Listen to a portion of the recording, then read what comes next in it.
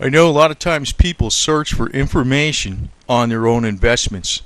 In the case of physical silver, or even if you have physical silver stored in an ETF, which some people say that's not physical silver, but I have both, mainly physical silver. I know they're all looking for information, and I know there's plenty of people that want to provide that information, but a lot of times I've been realizing the answers are a lot more simple than people are trying to read into things.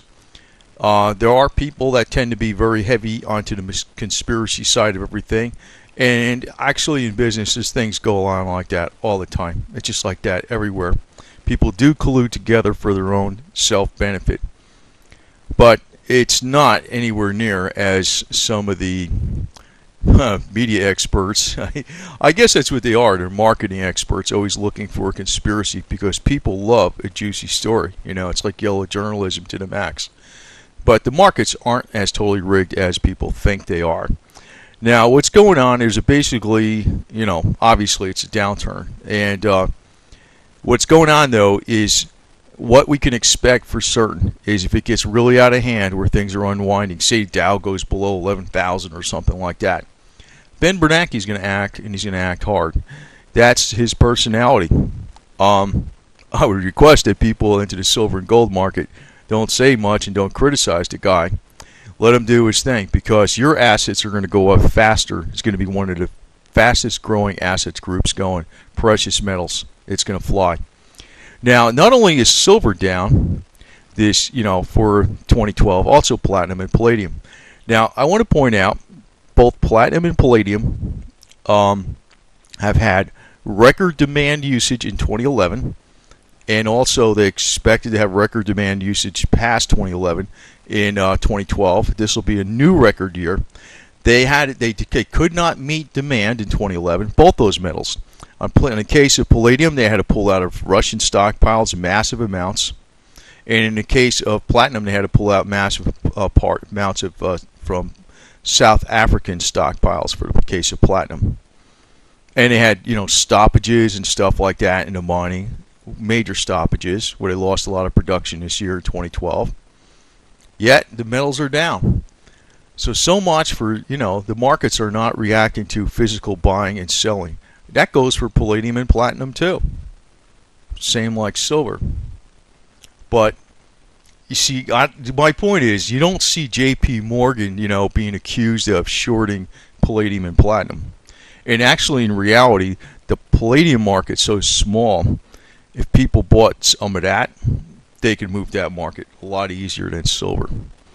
You know, it really could be moved a lot. But that's just something I want to point out, that you're not getting the whole story on things. I'm I'm major suspicious of a lot of things, but I'm not going to make any accusations about anything. But I want to actually display some things. This was an excellent article. It's an older article. It's like a year and a half old, October 28th, 2010. Is Russia Today, in other words, a media outlet, controlled opposition? This appeared on henrymarco.com. He's like alternative media, and he's all right. I mean, it's like it's a mixed bag. I mean, I like alternative. He's sort of like in conflict with Jeff Rentz and David Icke too, and it brings out some of the stuff against these people that are not really all saints in the alternative media. But I found this a very good, revealing story, and this is my opinion too. I agree with the author, David Richards. I'm going to post in my reference of where this is coming from. As incredible as it sounds, the biggest outlet for the Patriot movement right now is Russia's state television. That's Russia's state television. Now, Russia Today is controlled by basically the former KGB, or the FSS, the Federal Security Service. It's like saying CIA Today USA. And a bunch of people getting on board and going, oh yeah, that's great. Well, that's almost like what you're doing, except if you had CIA Today USA, they would at least be on this side of, you know, for this nation. in the case of Russia today, they can care less about the survival of the West. They're playing games with you people, and you don't see it. I'm telling you right now. But I want to point out, you'll find that a lot of the people that are criticizing the banksters left and right are on this stuff. Now, in a lot of ways, I'm kind of used to dealing with the mentality of the so-called bankster mentality, whatever the hell you want to call it, because the name of the game is making money. Okay? I mean, you know, that's the whole game. So, you know, I don't really see nothing wrong with that. I know they talk about the ethics and stuff like that, but in the case of Russia, I mean, Putin is probably the biggest criminal in the world that gets away with everything. I think his wealth actually is probably over $50 billion, like some people are estimating on the internet. I don't think that's just a bunch of talk. He does have interest in all these different oil companies, even though you can't prove it. Have fun trying to prove it. You'd be dead. But, you know, Russia today is not... Well, look, Russia today, like I said, it's a state-owned operation. And the state is the biggest, the real people that control the state of Russia are like a major super organized crime unit, basically. But the state is the organized crime in this case. So it's a lot worse there in a lot of ways than what's going on in the United States. They're playing a game with you. But I want to point out who actually shows up on here a hell of a lot. A lot of the constant content focuses on financial scandal and imminent collapse of the U.S. financial system. Now, how long have you seen this theme been played out? The sky's going to fall, the sky's going to fall. Russia Today pushes this left and right. This is epitomized in Russia Today flagship show, The Kaiser Report, featuring Max Kaiser. Max is very well versed in financial scams, ripping the USA apart, and explains it in a concise and an entertaining way. But he only goes so far, blaming the problem on the greed of Wall Street and individuals like Treasury Secretary Timmy Geithner. He accuses the Wall Street parameters of not caring about global warming. I know he's into that garbage too. And, you know, something about this whole deal doesn't sit right with me. And I don't know, this might be lengthy, but pay attention, because if you're somebody that bought into the physical silver sink JP Morgan deal, that never sat right with me. Exactly. And I just thought, what I thought silver was going to go off for us because they're going to keep printing money. Well, Mark Farber says that basically too. So, I mean, I think the basic trend is not going to go away. It's going to keep going up. But not what a lot of these alternative media pundits are saying. There's like some garbage mixed in here that I really does not sit right with me. And, you know, I don't know. I mean, I think there's more games going on than people really suspect.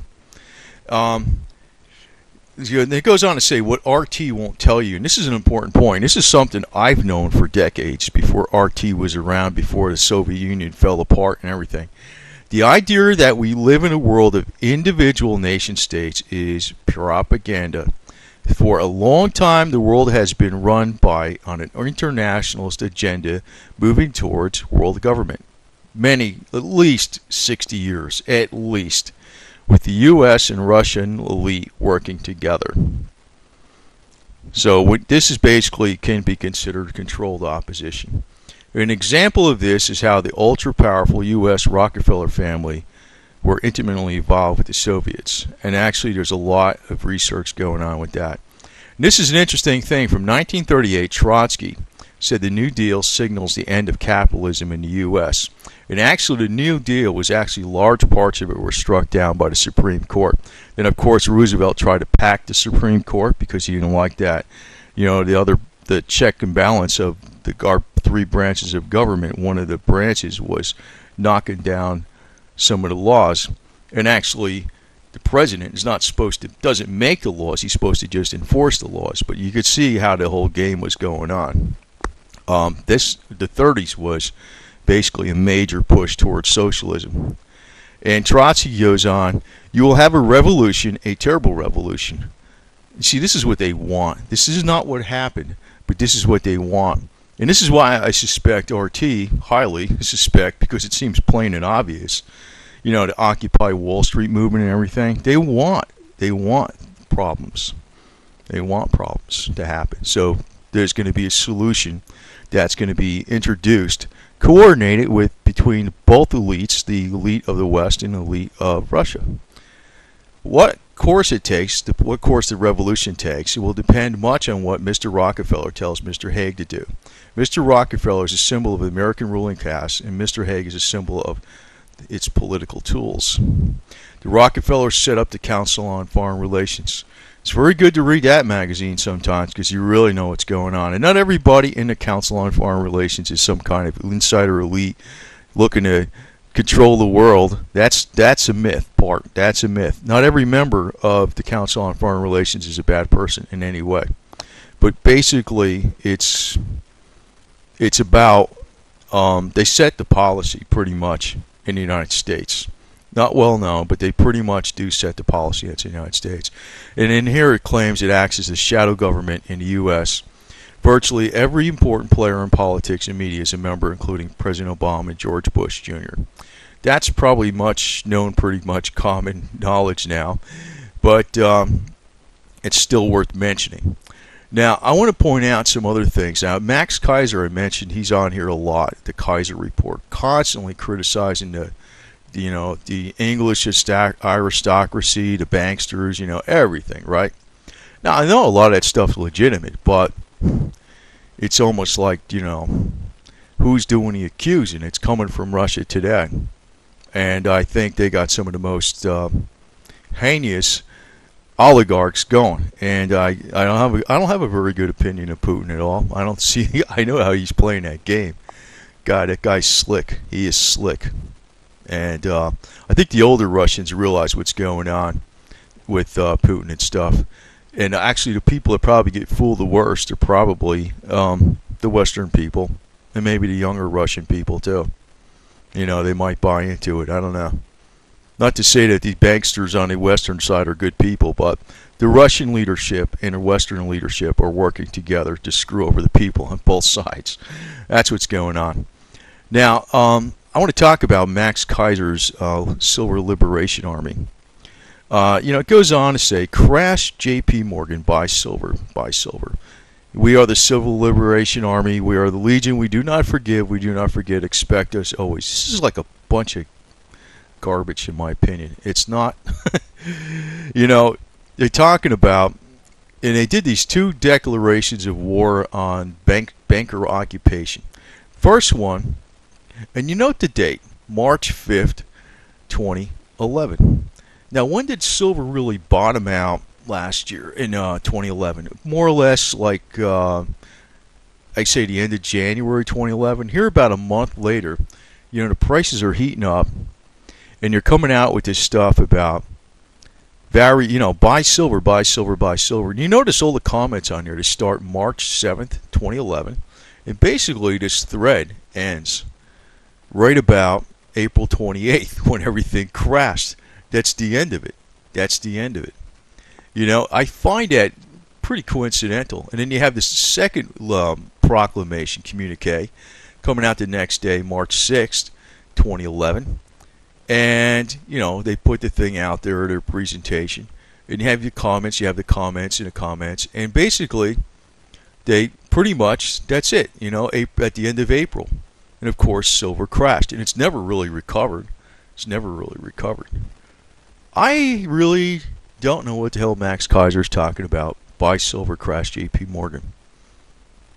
I don't see what the hell he's talking about at all. I mean, that has nothing to do with buying silver. Nothing. And I don't know what he's talking about when he's talking about the stock price of J.P. Morgan stock price can't be can't go below the price of silver, because he says they are using their stock price to collateralize naked shorting silver. Well, if you're naked shorting anything, you're not having to put any money up, right? So why the hell would you need anything to collateralize anything? And I don't know how the hell would they use the common stock to do this stuff. It's crazy. It's crazy.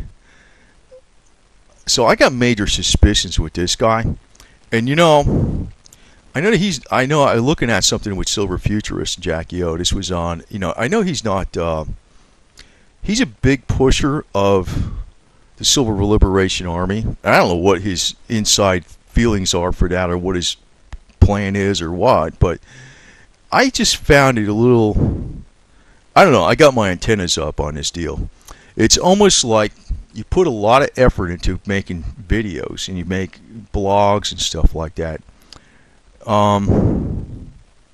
It looks very innocent. Maybe it is, but I got my antennas up on this stuff because any rational person that actually knows, I'm telling you flat out, people that know anything about, the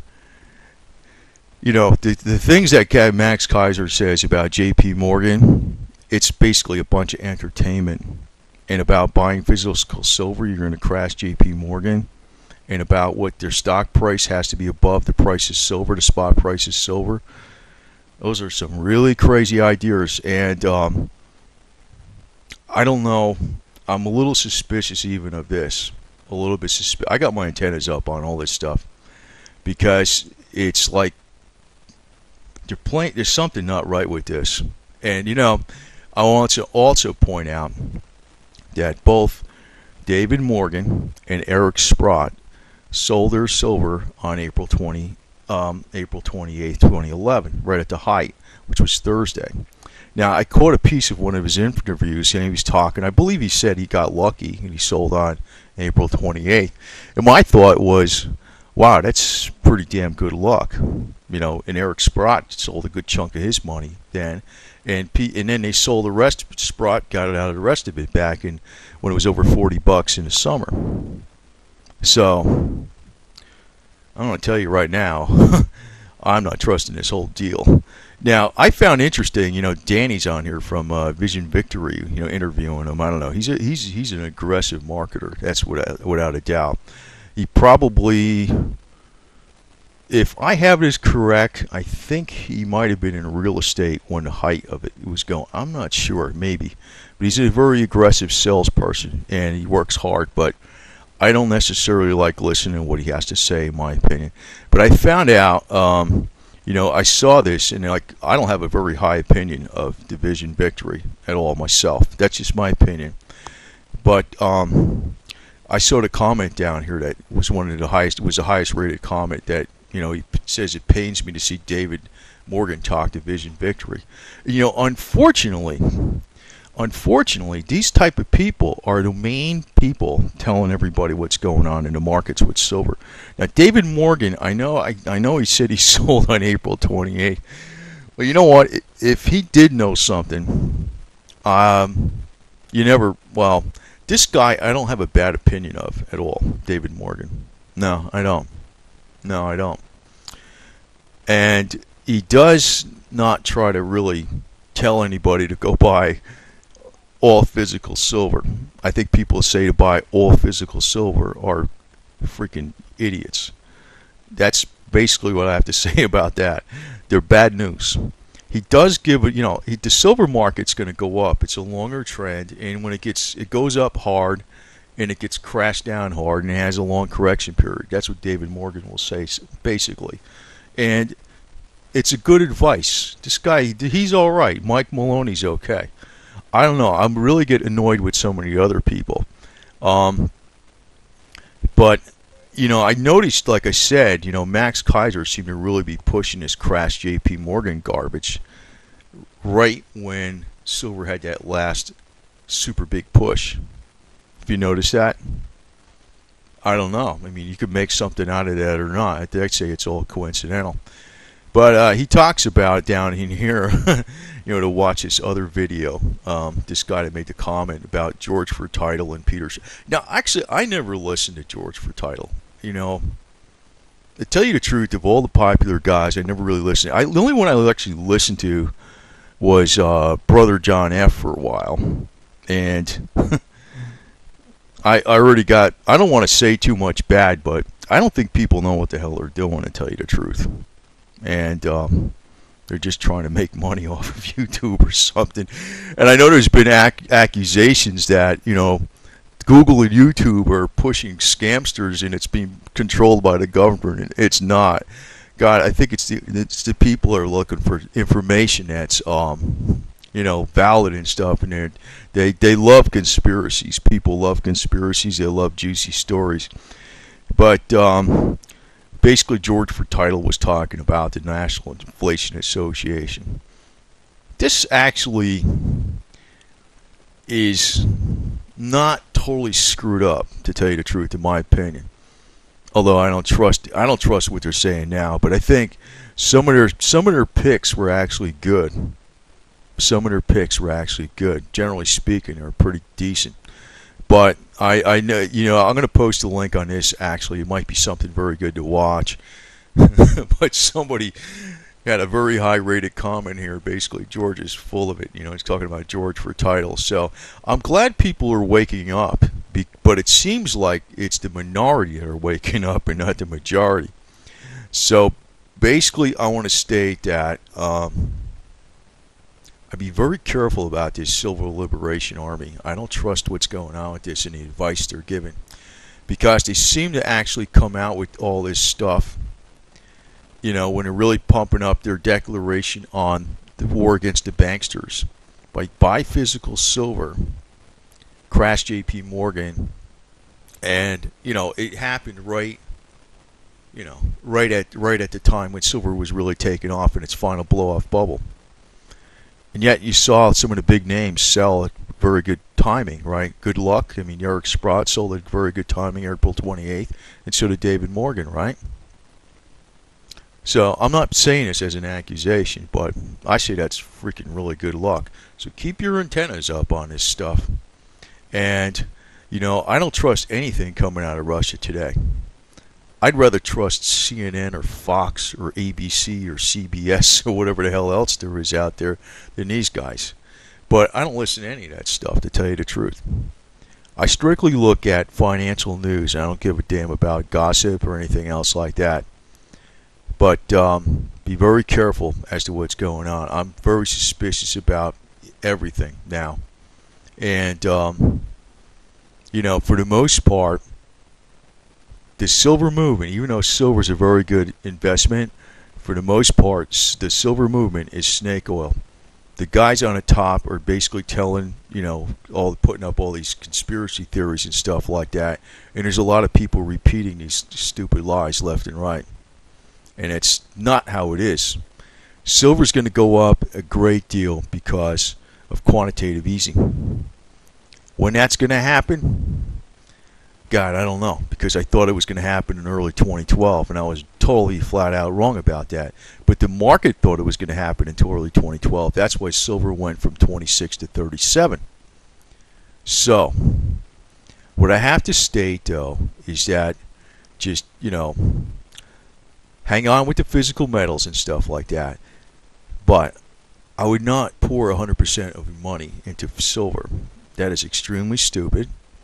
And if you get some serious gains, start selling off. Start selling off. Now, I'm talking about people who actually have a serious percentage of their money into silver. Now, if you only have, 2% of your money into silver, I'd actually tell you to buy more. I think you should probably have a good 10% or more. I got more than that, obviously. But, so when you're selling off, I mean, to me that's being pretty damn lopsided on the precious metals. If you're like over 50% in precious metals, like I am, you're pretty damn lopsided on it. I'm not 100%, so I'm going to sell off some. I'm going to sell off some when I see some serious gains, if they come about, and they probably will this year. But these people, when it starts heating up again, they're going to play the same old game. Keep the fires hot. Well, certain people may be going to get lucky again and sell again. So, I don't know. I'm trying to be careful how I say this because I don't want to be accusatory that everything's being a big scam. But, man, I got my antennas up left and right on everybody in the whole crowd right now. And I think I'm giving you a straight scoop on this stuff. So, I know people will curse me out for saying, what are you going to do? Take fiat? Well, God damn it. You know what I got to say to people like that? I'm not going to sell all silver. I'd sell a portion of it after you get a gain. If you get a double, the silver goes up to $60 or $70 an ounce. Why not sell some of it? You know, if you walk into a store today, you don't walk in there with silver, you know, ounces of minted coins and buy something and get a discount because it's priced in silver or something, have a silver price and a fiat US fiat price. You get, it's everything's in US dollars. So if that asset class starts moving up ahead, takes the fiat dollars, keep a reserve of some fiat dollars, and buy things you need. Pay your bills way ahead. I pay my bills way ahead as it is. I don't have any debt, too. You know, I've been debt-free for 15 years. All right, and I got low bills and everything else. So actually, I'm in a situation that people want to be in, and they're trying to get into that situation. I don't have any more. I haven't had any kind of debt for 15 years or more. So, and you know, nothing. So, you know, I'm actually kind of in a situation that people want to be in. So, what can I say, right? But I'm giving you good advice. And keep your antennas up on this stuff. I've been noticing there's like a solid minority inside the silver community that's waking up good. And that's what you want to do. If you want to freaking screw the banksters, you want to sell it to them high. You don't want them selling it to you high. You want to sell it to them high. Remember that.